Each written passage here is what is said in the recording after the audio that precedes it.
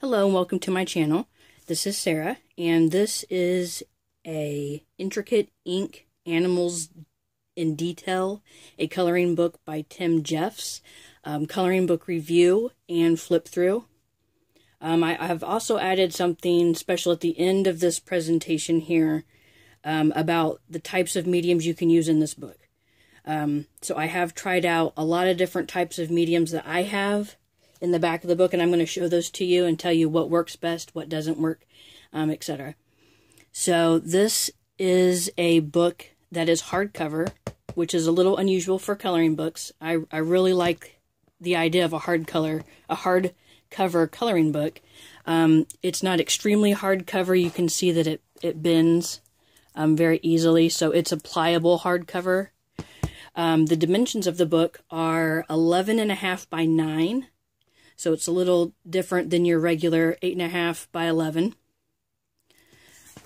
Inside the front cover, you have this lovely green color. Love green, it is my favorite color. And most of the pictures in this book are this direction. And they are all one-sided, which is very helpful, especially if you're using alcohol markers or anything like that. So I will keep the book this direction for most of the presentation. So you have the information page here, and then this tells a little bit about the artist and how he's created the illustrations. And it kind of jumps right in here. It tells you the page numbers for the entire book and what animal is on each page. There are a lot of duplicate animals in this book, which is okay because they're in different poses, they're in different positions, and if you mess up on one, that's great, because there's another one you can color, and it really kind of makes it nice that there are some duplicate animals in the book. Not duplicate images, but duplicate animals.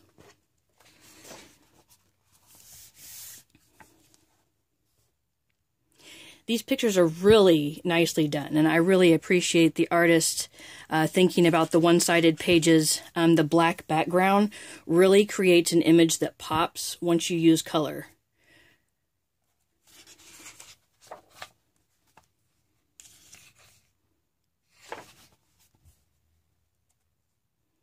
These are really lovely images. I've really enjoyed looking through this book, seeing all the images that are here. The paper quality in this book is decent. It's not the best. It's not poorly done. It was a wisely chosen paper. It's a heavy, not cardstock heavy, but a heavier copy paper. I wish it would have been just a little more heavy. That would have made coloring a bit easier.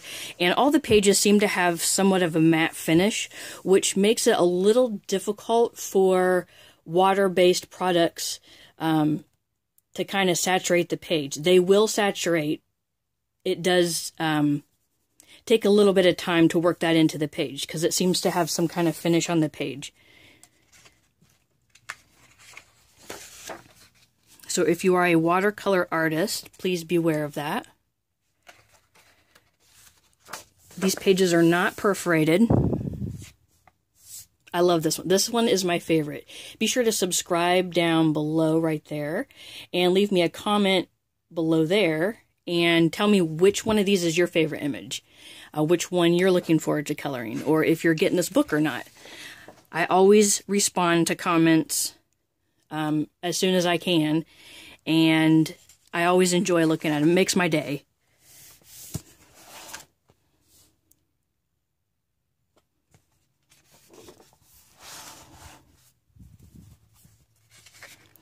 The artist seems to have kind of a passion for reptiles, cold-blooded creatures. There are a lot more of those than there are mammals or sea life.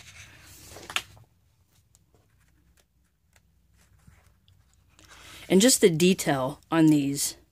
I'm going to see if I can bring this a little closer so you can see. I mean, they've even got skin creases, skin pieces in there. I mean, it's very intricate. So the title, Intricate Ink is not lying when it says intricate here. This is a beautiful, beautiful coloring book. I'm so glad I got to purchase this.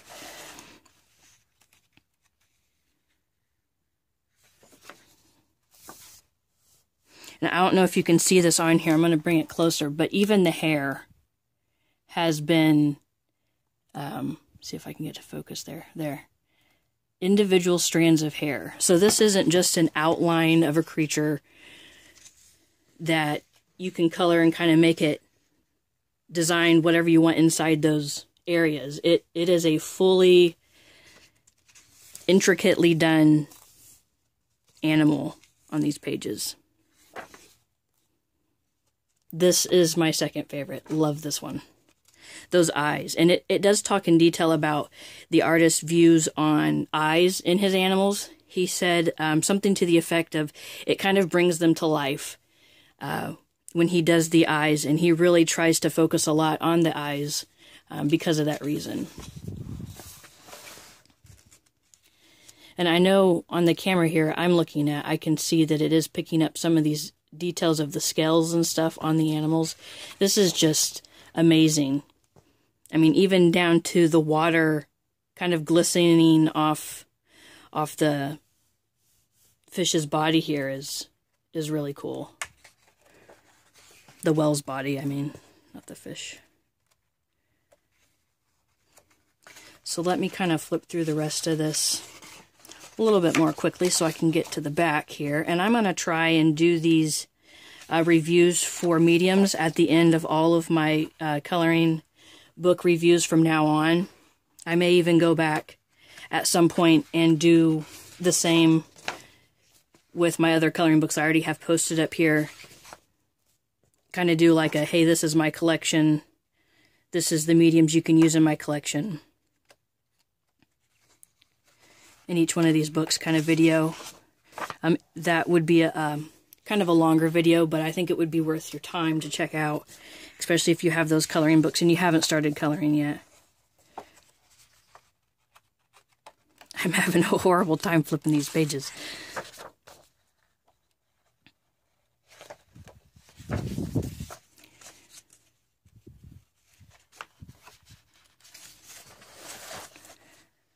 I guess when you change the direction of the way you're flipping it, it kind of throws everything off.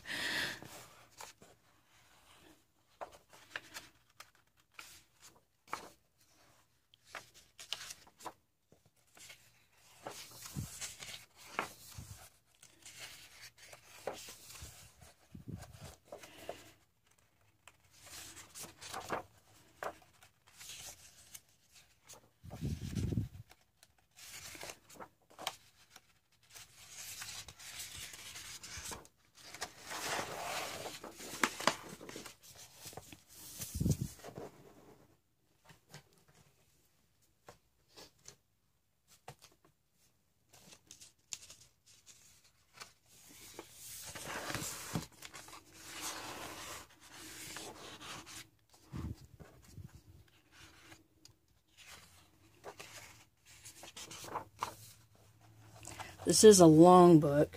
It is pretty thick, and I'll show you the thickness. I didn't do that at the beginning like I normally do. I forgot. So I'll show you the thickness and the back of the book and stuff like that here in a minute. This is up there with some of my favorite pictures in this book too. I really like this one.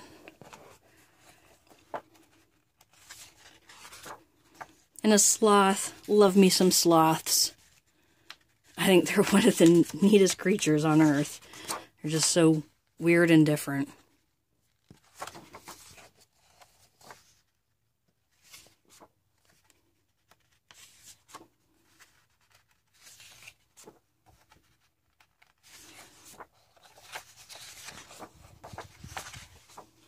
Okay, so I'm going to zoom in on this page a little bit. Whoa, too much. Okay, there we go. Guess I should have done that for the whole video, but I didn't think of it. So what I have done here is I have colored places on the picture with different mediums that I have, and I'm going to go through those really quick. First, I have the Recollection collection from Michaels. These are water-based mediums. You can use water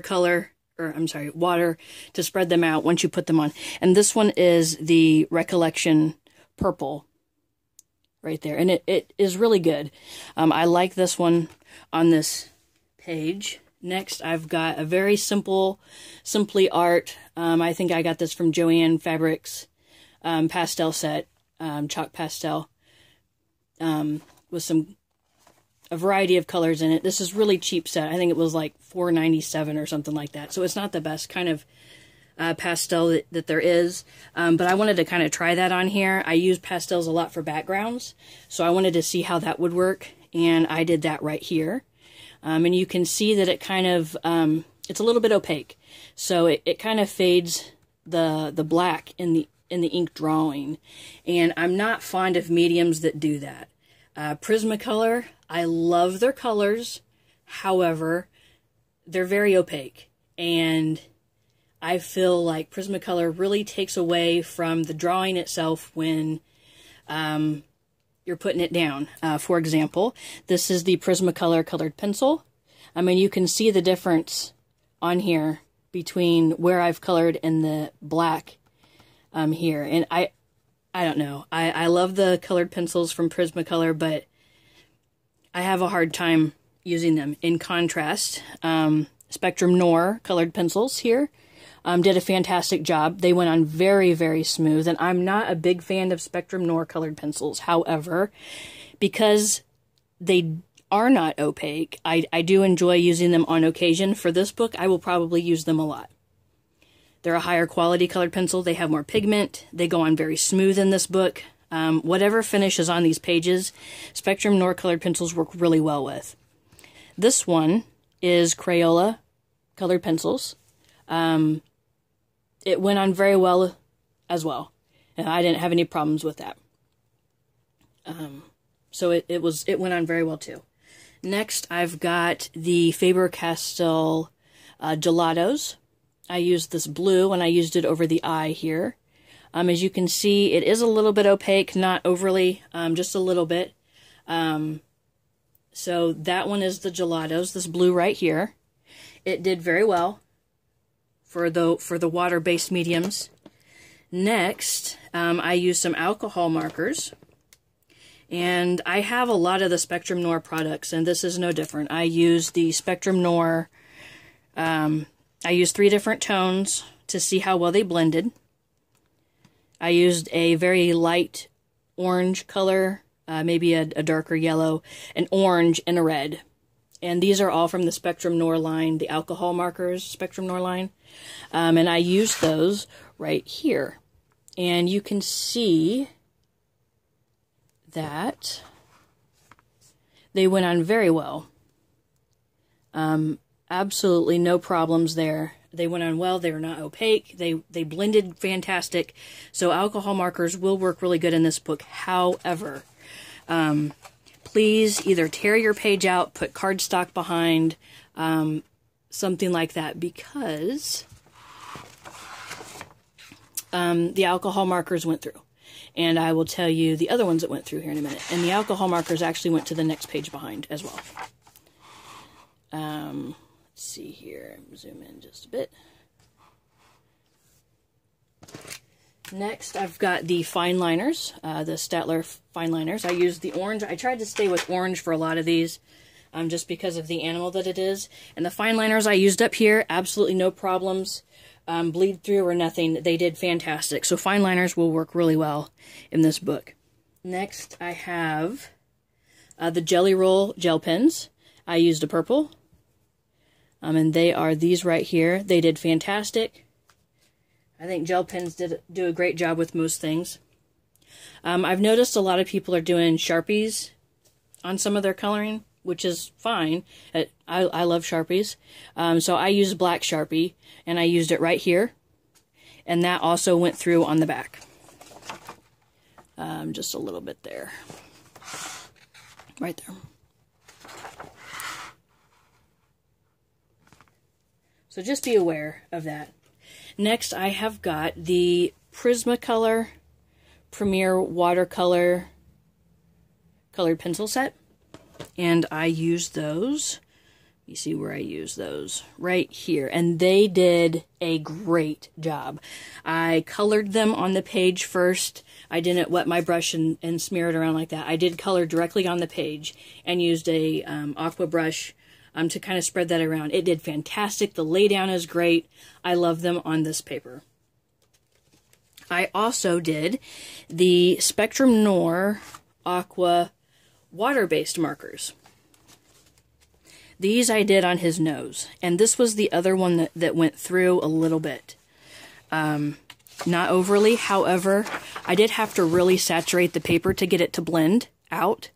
But it did a good job, and this is actually one of the first pieces of paper in a coloring book that I have found that the aqua markers from Spectrum Noir will actually spread around on. Usually, they don't smear out at all. I have a lot of problems with that, and that might have something to do with the finish on the page. The one thing I did notice with these is because of how much water I had to use, it did kind of give that sandpapery feel to the paper now over his nose where I used it. So it will kind of ruin your paper. However, it's still a viable option. Oops. And see which ones I've missed. See, I have used the Caran d'Ache Neocolor 2 set in orange. These are, again, a water-soluble pastel. And I used those right here. They did supreme. The Neocolor 2 and the Spectrum Noir colored pencils are the ones I would recommend for this book. So that is that, and I think that is all of the ones that I tried. Oh no, there's one more. I did try regular watercolor. I did the Koi watercolors, just a simple, cheap set, and I did those right here, and those worked fantastic as well. So things I would recommend for this book, the mediums that I have tried, are the Neocolor 2, Caran d'Ache water-soluble pastel, the Spectrum Noir colored pencils, Prismacolor watercolor pencils.